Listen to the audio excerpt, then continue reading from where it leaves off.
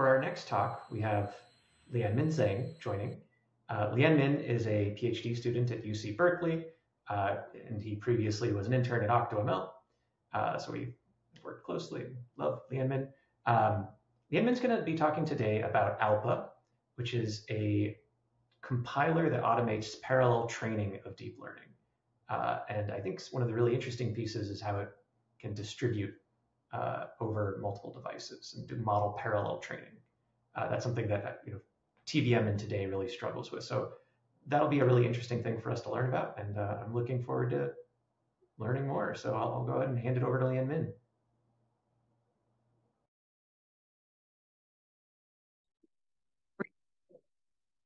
Hi everyone, I'm Lianmin, a fourth-year PhD student at UC Berkeley. In this talk, I'm going to tell you about Alpa, an auto-parallelization compiler for distributed deep learning. This project is a collaboration between UC Berkeley, AWS, Google, and all other institutions listed here. This is TVM conference, so you know TVM is awesome for deep learning compilation. However, TVM is mainly designed for single-device compilation, so it does not handle distributed execution very well when we want to target multiple devices. In this talk, I will show you how Alpa brings compilation techniques to solve some core challenges of distributed deep learning, which are essential for large models like GPT-3. Let's begin with some background on large models. A lot of recent advances in deep learning are enabled by large models. For example, 3 years ago, OpenAI released the famous gigantic GPT-3 model with 175 billion parameters.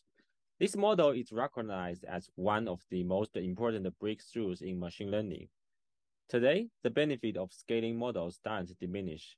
We see follow-ups like Palm and ChatGPT. People are still trying to train larger and larger models. Along with the superior capabilities of these large models come their unique challenges. In this talk, we will emphasize on the system side. We argue that training large models is not only a machine learning challenge, but also a distributed systems challenge. If we take a closer look at these groundbreaking large models, the designs of these models are almost the same as 5 years ago. People just use more machines to train larger models on larger data sets. These breakthroughs are enabled by simply scaling existing model designs. In other words, the large model breakthrough requires not only machine learning innovations, but also a lot of system innovations. Then, what are the system challenges? Let's start from the computation pattern of deep learning. So first, we have a batch of input images. We feed the input into the deep learning model. The computation involves a forward propagation to compute the prediction and a backward propagation to compute the gradients and update the model. Now, if we want to scale this training pattern, we face two problems. First, what if the input data is very large? For example, we want to train all millions of images. Second, what if the model or the layers are very large? For example, we want to train a model with billions of parameters. The difficulty of these two problems are different. The first problem is easy and has been well studied. It's called data parallelism. We can partition the input data and replicate the model. So here are two GPUs. We can replicate the model on all GPUs and then feed different input batches to different GPUs to parallelize the computation. The second problem is much harder. If the model is very large, the size of the model can be much larger than the device memory capacity, as shown in this figure. We need at least dozens of GPUs to hold the model, so we cannot afford to replicate the model. Needless to say, we also have to store a lot of intermediate results. So we also have to partition the model. However, unlike the dataset, which is just a sequence of files, the model is a complicated computational graph. How to partition it is non-trivial. Now let's take a closer look at the computational graphs and explain why it's hard.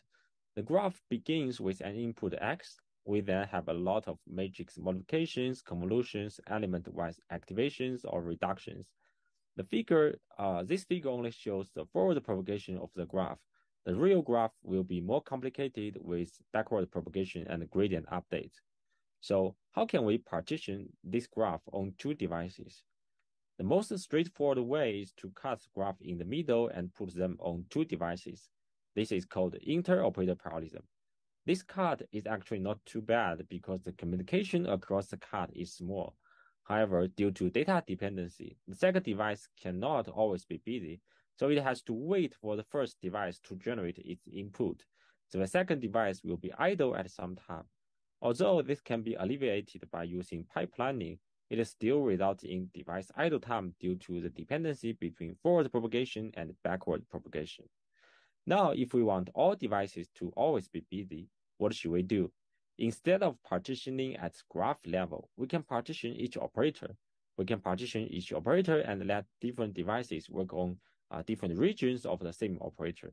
This makes all devices busy, but it leads to more frequent communication because the device have to sync after one operator if the next operator cannot preserve the previous partition. In summary, this page shows two basic patterns of partitioning a graph. As I just mentioned, there are trade-offs between these two methods. Inter-operator parallelism requires less communication but has more device idle time, while intra-operator parallelism requires more communication but less device idle time. Under this classification, there are more variants, which makes the problem more complicated. So first, for the intra-operator parallelism, there are multiple possible strategies to parallelize a single operator. So for example, for a matrix, we can partition it along rows, or we can also partition it along columns, or we can replicate it. When connecting these nodes in a graph, different partition strategies can lead to totally different communication and computation costs. So this is a very difficult combinatorial optimization problem. And for the inter-operator parallelism, we can increase device utilization by pipelining the execution with multiple input batches, as shown in this figure. We can put 3 layers on 3 devices. Then we can keep all devices busy by letting them work on different input batches. The intra-OP parallelism and inter-OP parallelism can also be combined, as shown in the figure below. We can first cut the graph in 2 parts for inter-operator parallelism. Then for each subgraph, they can do intra-OP parallelism inside it. For an MOE mixture of expert model, we can get the best performance only when we combine these 2 parallelism methods, as shown in this figure. In summary, all these choices form a sophisticated search space with many trade-offs. It's very hard to efficiently search for a good strategy in this space. However, this is still not the only tricky part.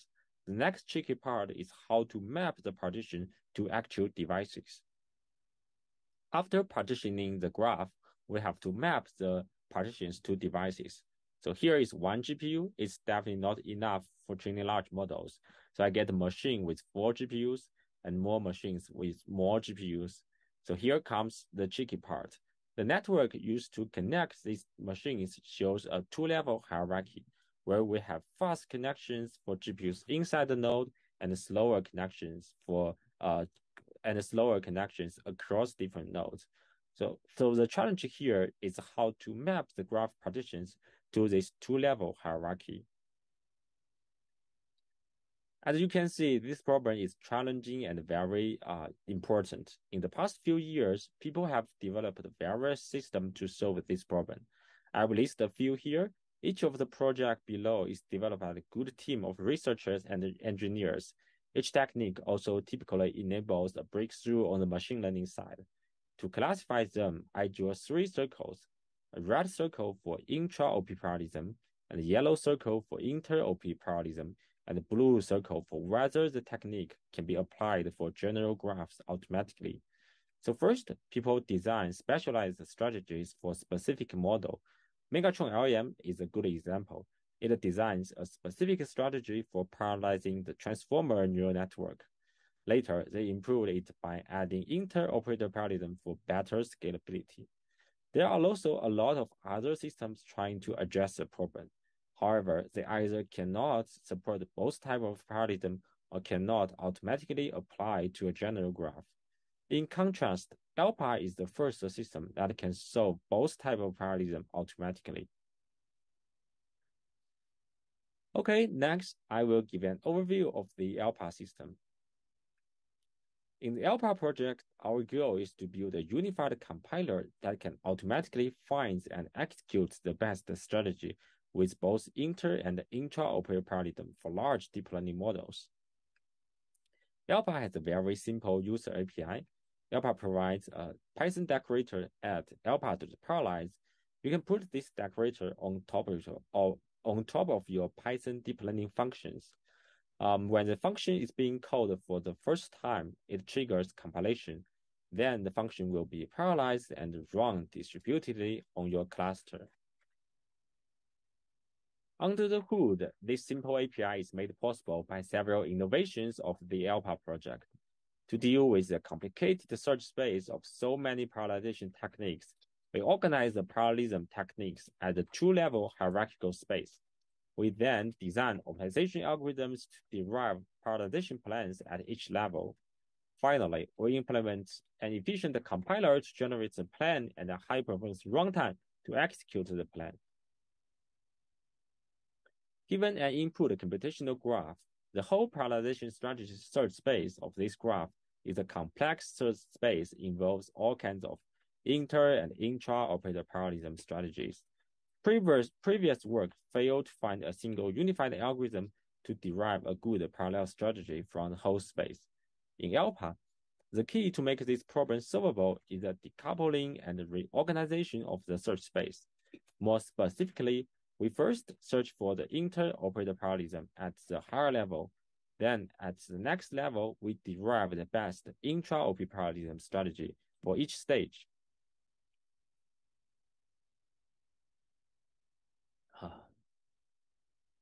We designed the Alpa compiler based on the search space decomposition.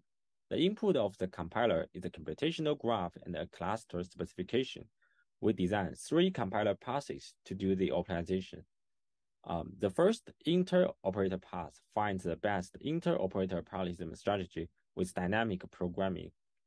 Later, the intra-op pass finds the best intra-operator parallelism strategy with integer linear programming. The optimization is also hierarchical, which means the higher level pass will call the lower level pass multiple times and make decisions based on the feedback from the lower level pass. Finally, the runtime orchestration pass will realize the parallelization plan and executes the strategy. Let's work through an example and show that how each pass works. For the inter-op pass, with this given computational graph, we need to partition the graph into multiple stages to form a pipeline. And there are multiple ways to partition the graph because each stage can have a different number of layers or different operators, but we need to select the best one of them. Then even if we pick how to partition the graph, we still need to assign each pipeline stage some devices to execute the stage. So here, for example, we assign 8 GPUs for stage 1 and 2 GPUs for stage 2. In Alpa, we abstract all the devices as a 2D device mesh. We assume the devices along each dimension has the same communication property. So for example, for a typical GPU cluster, we can set one dimension to be all the nodes, and all the communication along this dimension will go through the slower cross-node Ethernet. And then we can set another dimension to be all the GPUs within a node. And here the communication will go through faster connections like NVLink. Then we can assign devices to each stage by picking the best submesh choices within this device cluster. In Alpa, we find that the problem of how to partition the computational graph and how to assign the devices can be nicely formulated as a dynamic programming problem, which can minimize the total pipeline execution latency. More details about the algorithm can be found in our paper. Let's focus on the lower level intra-op path. For a single stage and a submesh of devices from the higher level inter-op path, the goal here is to parallelize the stage on the devices in the submesh with the best intra-operator parallelism strategy. In Alpa, we find this problem can be formulated as an integer linear programming problem. Specifically, the choices of different parallelization strategy for each operator in the computational graph can be formulated as a decision vector in the integer linear programming. Then the optimal strategy can minimize the ILP objective, which is the sum of the computation cost of each operator and the communication cost within and between different operators. Again, more details can be found in our OSDI paper. Naively applying previous passes will take a very long time for compilation. In Alpa, we also include several optimizations to reduce the compilation time.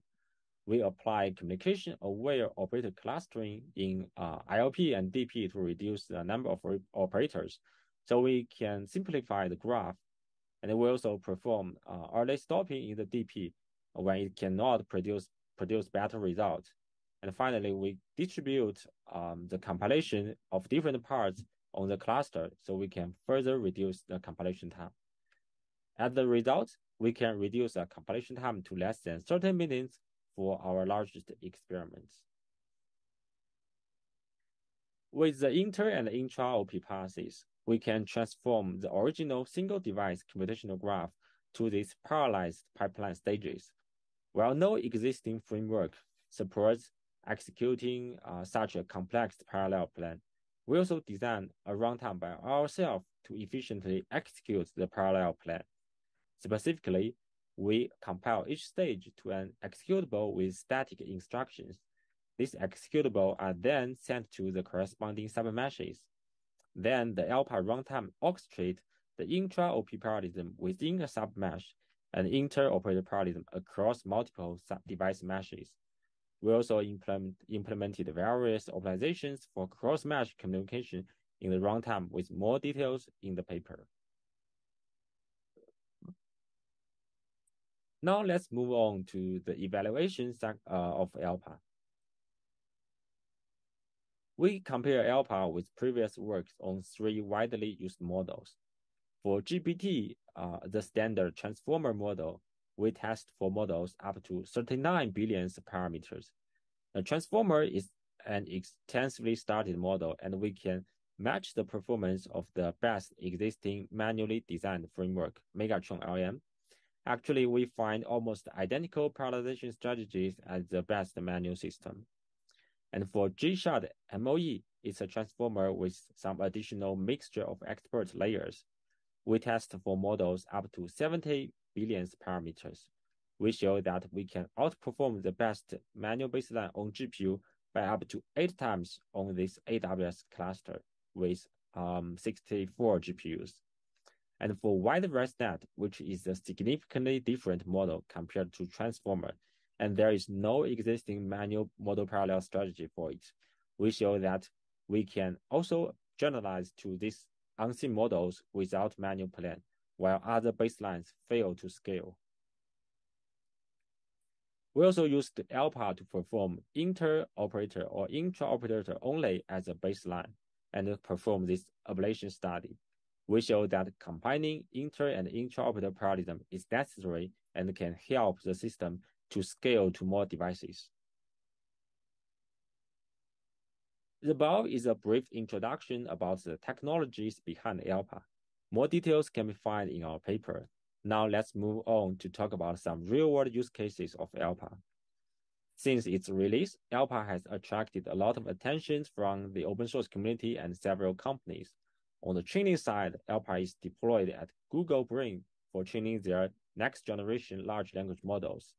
And on the fine-tuning side, we collaborate with NVIDIA on fine-tuning the OPT model with 175 billion of parameters at its supercomputer. We will give a GTC talk soon. And on the serving side, we launched a free OPT 175 prompting service several months ago. It has successfully served more than 150,000 requests for more than 40,000 users. In summary, we present Alpa, a system for automatic model parallel training with both inter and intra-operator parallelism. Alpa matches or outperforms specialized systems and generalizes to new models. You can try Alpa now and start us on GitHub by visiting alpa.ai. I'm happy to answer your questions. All right. Thank you so much for that fantastic presentation, Lian. And if anyone has questions, please leave them in the chat. Otherwise, I'll just ask a few myself. I think this is a really cool technology, given the hype in large language models and wanting to train them. I'd love to hear your thoughts on, how could TVM and acceleration of inference fit into this picture? Um, like, do you think it makes sense for people to train models with Alpa and then deploy on TVM? What might the connection piece there be? Is it any different than connecting with PyTorch, for example? Okay, yeah, great question. I do think TVM can help a lot on the inference side. So currently, I think TVM doesn't have like prioritization runtime, but it's easy to be added in TVM. Like we just need to add some communication primitives into TVM, and then like when we insert this, TVM should be able to accelerate the inference of model parallel large model as well. And the one specific thing about TVM is we have these tensor expressions. So like we can even do more advanced auto-parallelization on top of these tensor expressions. So if we do this, like some maybe we can even get better like auto-parallelization ability out than Alpa. Yeah. We can analyze on a lower level, on a more primitive level. Yeah, I think that's a really cool direction. And I'd love to also kind of hear your thoughts on outside of TVM. What does the ecosystem look like for distributed inference? Like, who is the best solution today, if there is one? Okay, for distributed inference, I guess faster transformer maybe is the industry standard. So basically, it's also a library from NVIDIA, and they manually optimize for BERT and the GPT, these transformer architectures, and they do like they apply aggressive operator fusion, memory management, and then they also handle the communication very well, support various parallelization methods. Yeah, I guess that's the industry standard. And Yeah, that's TVM should be like try to match up with this framework. awesome. Yeah, I think that's a great direction. I guess kind of on the tail of large language models, do you think Alpa is like well positioned to serve, you know, models like GPT-4 as they become open source or variants of it? Like, what is the upper size of models that you think can be dealt with here, or do you think it's in a Yeah, good so position? so currently we serve like a GPT-3 scale model. It's 175 billion parameter. We use I think around 24 GPUs to serve that model. And it works well, although like it's not heavily optimized because Alpha is originally designed for training. And like when so far we don't know the specific architecture and the number of parameters for GPT-4. Um, once if someone release some good model, I think we can definitely deploy it on Alpha, and the auto parallelization ability of Alpha will help the deployment. Very cool. That'll be really neat. I think it'll be an exciting year, and it'll be great to see how Alpha integrates. We have a question from Christian Conby, who asks, "Are there any theories for why manual tunings ever outperform something like Alpha?" Oh yeah, yeah. So for some models, manual tuning can definitely outperform Alpha. Because for example, or although we considered like a comprehensive search space, but I do think there are some like other parallelization techniques are not in the space of Alpha. So in this case, like for example, if you, I saw some other papers. They do some innovative ways of parallelization. So in this case, I guess sometimes their technique can outperform Alpha. This mainly comes from like some uh, lack of support of some parallelization algorithm in the search space. Fantastic. Thank you. Um, okay. If there aren't any other questions, let's go ahead and thank Lianmin for the fantastic talk. I certainly will be looking at the Alpha GitHub and giving it a spin. Yeah. So great work. Thanks for sharing.